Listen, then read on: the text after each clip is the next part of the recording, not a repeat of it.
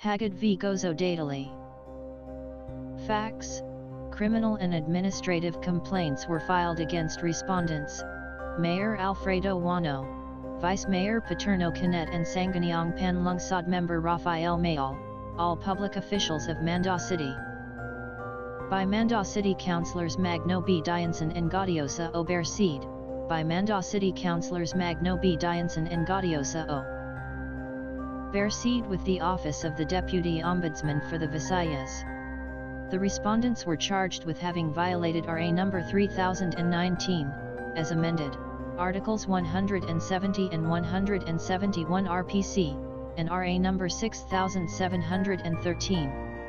Councilors Dianson and Berseed averred that respondent officials, acting in conspiracy, had caused the alteration and/or falsification of Ordinance No. 018/92 by increasing the allocated appropriation therein from P3,494,364.57 to P7M without authority from the Sangguniang Panlungsod of Mandaue City.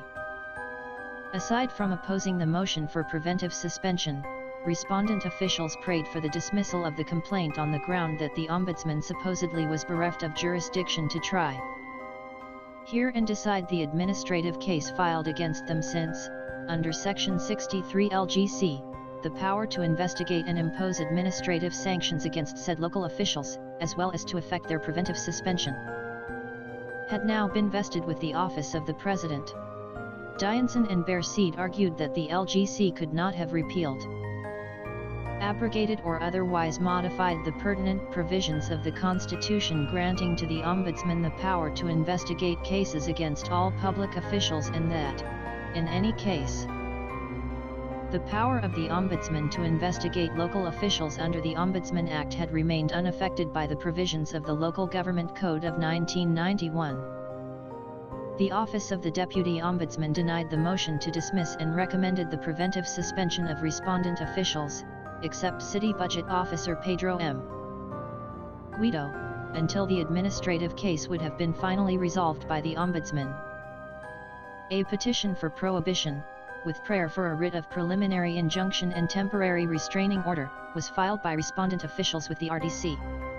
Acting favorably on the pleas of petitioning officials, respondent judge issued a restraining order directed at petitioner, enjoining him from enforcing and/or implementing the questioned order of preventive suspension issued in OMB Vis ADM 92-015. Issue 1. The Ombudsman has jurisdiction over the case held yes ratio. The general investigatory power of the Ombudsman is decreed by Section 13 Article X1 of the 1987 Constitution, while his statutory mandate to act on administrative complaints is contained in Section 19 of R.A. No. 6770. Section 21 of the same statute names the officials who could be subject to the disciplinary authority of the Ombudsman. Taken in conjunction with Section 24 of R.A.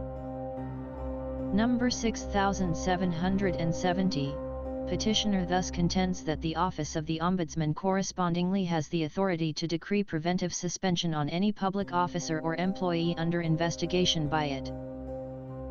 Respondent officials, upon the other hand, argue that the disciplinary authority of the Ombudsman over local officials must be deemed to have been removed by the subsequent enactment of the Local Government Code of 1991, which vests the authority to investigate administrative charges listed under Section 60 thereof, on various offices in the case specifically of complaints against elective officials of provinces in highly urbanized cities.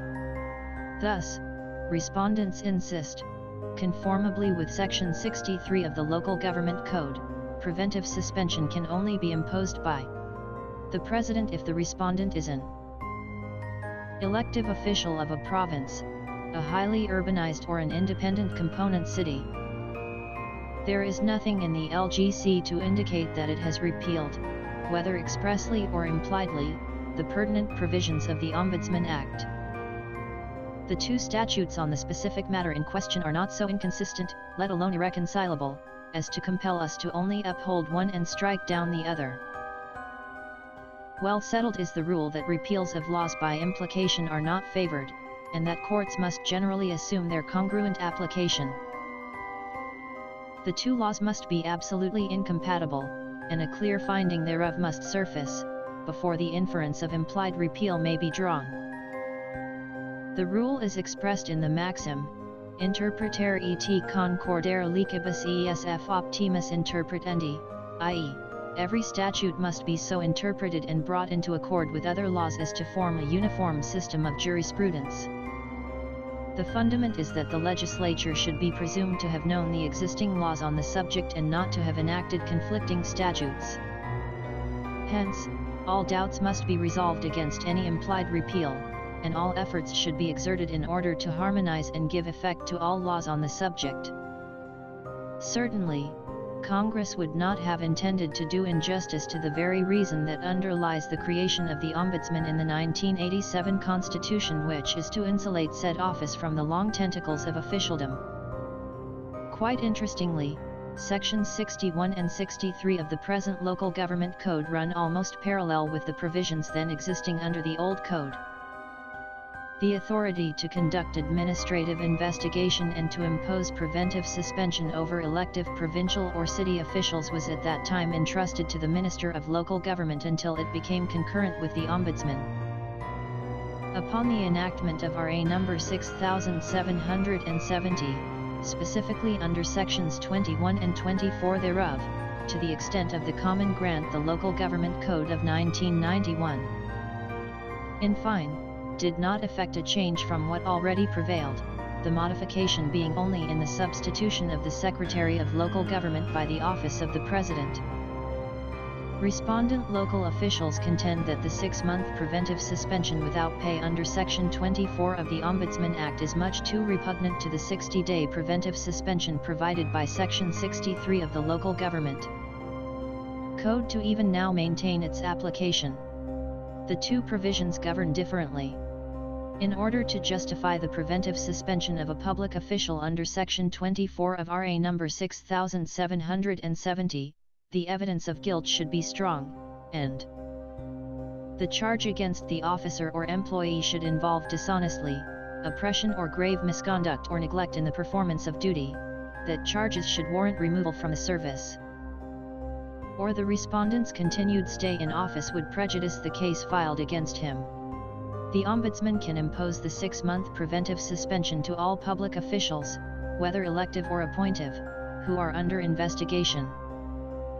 Upon the other hand, in imposing the shorter period of 60 days of preventive suspension prescribed in the Local Government Code of 1991 on an elective local official, it would be enough that there is reasonable ground to believe that the respondent has committed the act or acts complained of, the evidence of culpability is strong, the gravity of the offense so warrants, or the continuance in office of the respondent could influence the witnesses or pose a threat to the safety and integrity of the records and other evidence.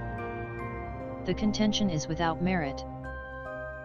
The records reveal that petitioner issued the order of preventive suspension after the filing by respondent officials of their opposition on the motion for preventive suspension and by Mayor Wano of his memorandum in compliance with the directive of petitioner. Be that as it may, we have heretofore held that, not being in the nature of a penalty, a preventive suspension can be decreed on an official under investigation after charges are brought and even before the charges are heard.